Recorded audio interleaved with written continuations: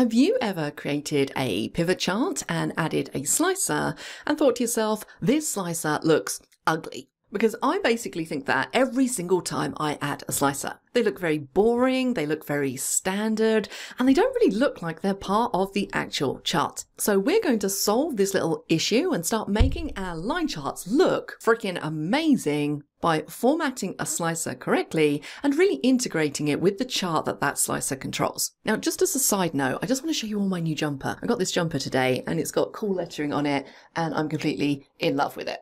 Blakely.com, everybody. Anyway, enough about me, let's go. Now, I've already gone in and created the pivot table based off of this table of data just here.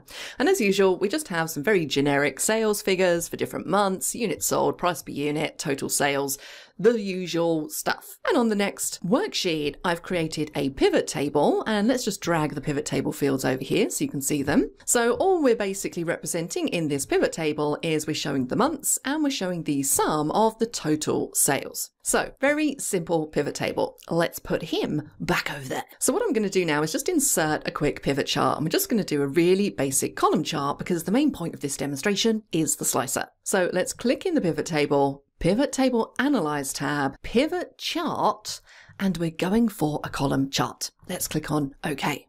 Now I'm going to do a little bit of formatting to this chart just to tidy it up.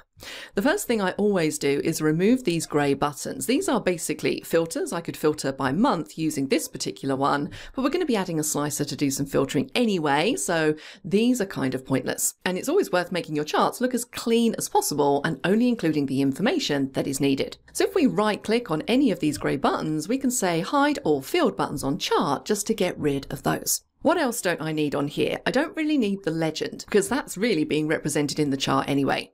So I'm just going to click, it is just a text box, press the delete key to get rid of that. Now we're going to add a title at the end, so we won't worry about that for now. One thing I am going to do is I'm just going to format these bars a little bit. They're a little bit too skinny for me. I like them to be nice and fat. So let's right click, format data series. I've had too much coffee this morning. And notice when you go into format data series, you have this little gap width slider.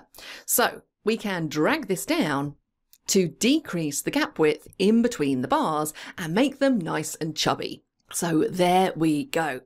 Let's add a little bit of colour because this green is boring the hell out of me. So let's go to the fill option and I'm going to choose my new favourite little option, vary colours by point. And that's basically going to make sure that every single bar is a different colour based on the theme that I'm using. So I think that looks pretty nice for a very basic chart. Now let's go in and add our title. Double click and we're going to call this sales by month.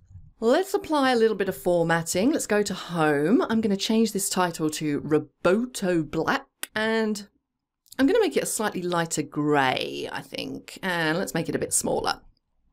Now, another little trick here, if you want to move this title around, you can just pick it up and drag and drop it wherever you like. But if you want to keep it on like one line as you move it, if you hold down Shift, that's going to allow you to move it horizontally with a little bit more control.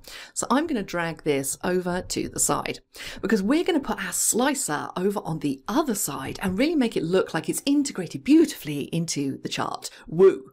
Right, let's go. Now, if you're not sure what a slicer is, it's basically just a really nice interactive way that we can filter the data that we're seeing in the chart. So maybe I want to have a little filter that allows me to view these sales not only by the month, but also by the year. So I want to be able to select the year in the filter and all of the figures below update. So let's click on the chart, pivot table analyze, and we're going to insert a slicer. Now, you're going to get a choice to add slicers for every single column heading that you have in your data source.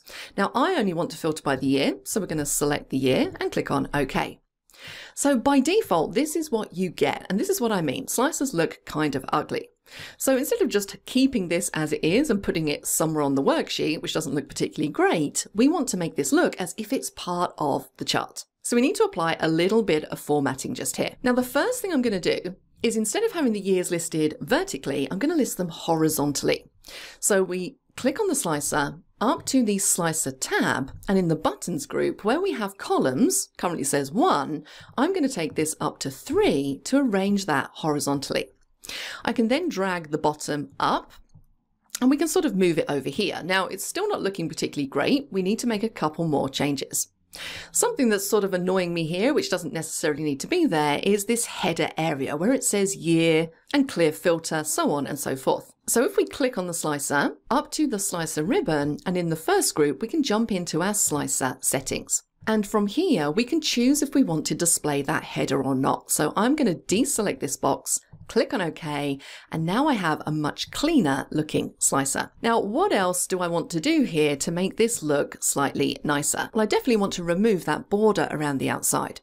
So let's click on the slicer. And if you want to make any formatting changes to your slicer, you basically need to duplicate the slicer style and modify it. With the slicer selected, take a look in the slicer styles group. We can see the style we currently have applied. So I have this kind of light greeny color. So what I'm going to do is right click and I'm going to duplicate the style, and I'm just going to give it a name. I'm going to call it my initials and custom. And then we can start to make some changes to every single part of this slicer. So I'm going to choose whole slicer. I'm going to go into format and we're going to remove the border. So let's go to the border tab. I'm going to say none and click on OK. Now I could go through each part of this slicer making formatting changes. For example, if I want the little slicer to change color when I hover over one of the years, I could change the formatting for hovered selected item with data. So let's click on this. Let's click on format. I'm going to go to fill and let's fill that with a blue color, and the font is going to change to white, and click on OK. And I could carry on going. I'm not going to bother due to time, but you can go through all of these and really customize the way this slicer looks. Let's click on OK, and then in the slicer styles drop down, we have a custom group. We want to make sure we apply the new style that we just created. And check it out. If I click away, and I'm going to need to move this down a little bit, you can see the difference that's made. So now this looks like it's completely part of this chart, and we can click on these and we can see our data displayed by the year. So this is a technique I love to use, and I generally use this whenever I'm using slicers in a chart or if I'm building a dashboard or something like that. It just makes it look a lot more integrated and a lot nicer than just that standard ugly slicer. That's it, guys. If you like this video, smash that like button, give me a cheeky follow, and if you've got anything to say, put it down into the comments section and I will reply to you when I've had my cup of tea. See you next time, guys. Bye!